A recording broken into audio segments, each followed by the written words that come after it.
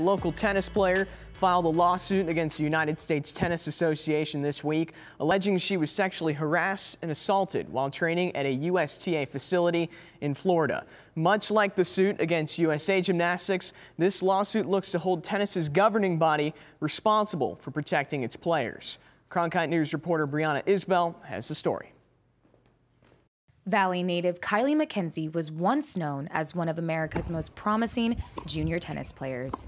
This week, accompanied by her lawyer and victim advocate, she took legal action against the organization that recruited her and the person she once considered a role model and guardian. Kylie was the subject of sexual innuendo and misconduct almost from the day she started training with the USTA.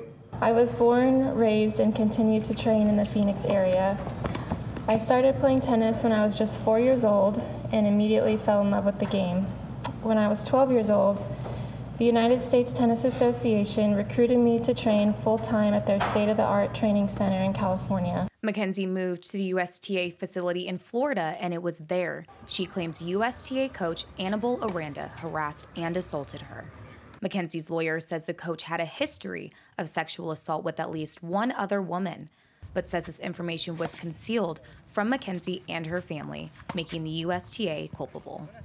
After weeks of harassment and with the confidence that Kylie had been fully groomed, Aranda pounced by violating the most private part of Kylie's body. I spent most of my time alone in my room just wanting to sleep. I experienced panic attacks at the USTA center when trying to practice, and I had one so severe that a doctor had to be called to the center, who then prescribed me Xanax in the training room.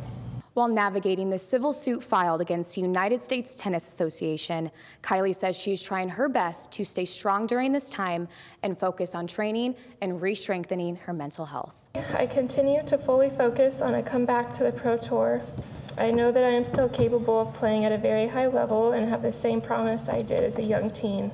In his testimony during an investigation ordered by the USTA, Aranda denied ever touching McKenzie inappropriately. The USTA has since suspended and fired the former tennis coach and is yet to comment on this lawsuit. In Tempe, Breanna Isbell, Cronkite News.